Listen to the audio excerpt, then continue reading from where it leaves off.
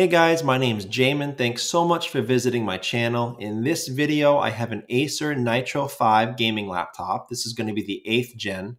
I'm going to show you how to get inside, access your CMOS battery.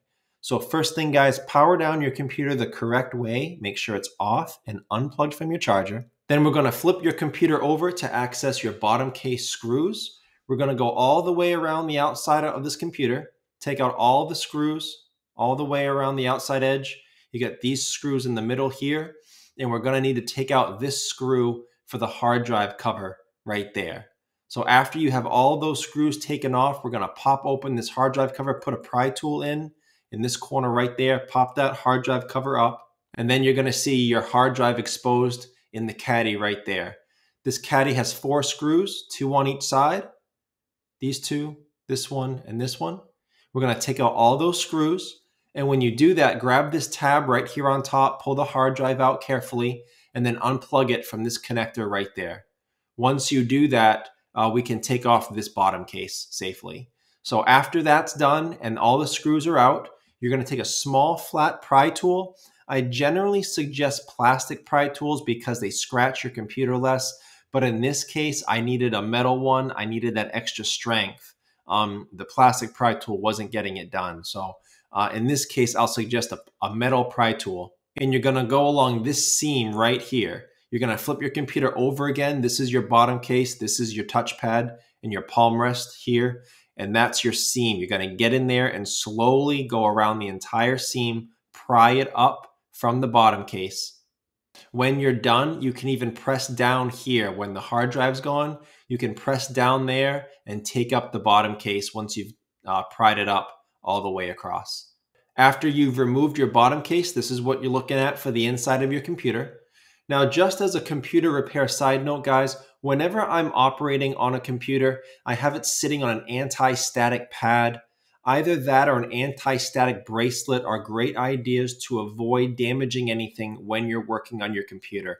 If you guys need any help with any tools or supplies for your computer project, there'll be a link above. Also below in the description, it'll be a list of all the tools and supplies that I use in my shop. Also in that list will be a list of all the replacement parts and upgrade parts for this specific Nitro 5. So here's your battery right there. To get the battery out, you have a screw here on the right and here on the left. You would take those screws up, and then this battery plugs in with these wires right here on the motherboard, and it's a pretty easy plug. You don't want to pull on wires in a computer as much as possible. You want to just manipulate the plug if you can. So with this plug, it's very easy. You'll see in your computer, guys, there's a grip right here on the left and on the right. So you can use your fingernails and pull it out, or you can use a pry tool and push it out of this port, but that's how you would get that battery out. After removing the main computer battery, you'll see right here, this is your CMOS battery that was hidden underneath. So this is held on by double-sided tape, and it plugs into the motherboard right here. If you are here to replace this battery, you can pop that up fairly easily. Again, it's only double-sided tape. And then to unplug it from the motherboard, there's a grip on either side, left and right, of that plug. You can use your fingernails again or a pry tool to pull that out. But again, try not to pull on wires when you can help it. If you're here because you're trying to reset BIOS for some reason, you don't need to physically remove the battery. You can leave it there. All you have to do is unplug it from here. Maybe for 15-20 seconds, leave it unplugged, and that should be sufficient to reset your BIOS settings. Now, just as a word of caution, if you're looking to reset the BIOS password, in most cases, this operation will not reset your BIOS password. It only resets the BIOS system settings. So be aware of that if you're trying to reset your BIOS password. Also, if you're here because your computer is not starting and that's why you're trying to deal with BIOS, if this helps it and it solves your problem, then great. If not, and you need help troubleshooting why your computer is not starting, there'll be a video above.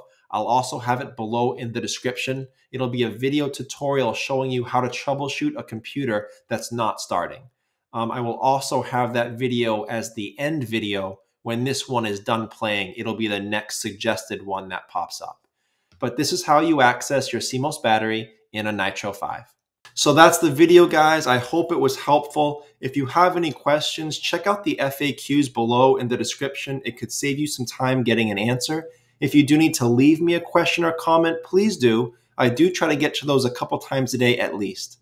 To support the channel, please remember to like and share, subscribe if you enjoy this type of DIY tutorials, and for those of you that want to support the channel a little further, you can always leave a small donation, and there's a couple ways to do that. First, right below the video to the right-hand side, you'll see the Super Thanks button. You can click on that. You can select a tip amount here. Second way, you can use your Cash App. Find me at $PC Helper. You can leave a dollar amount, and you can even leave a little note. So thank you so much for watching, guys, and I look forward to seeing you on my next video.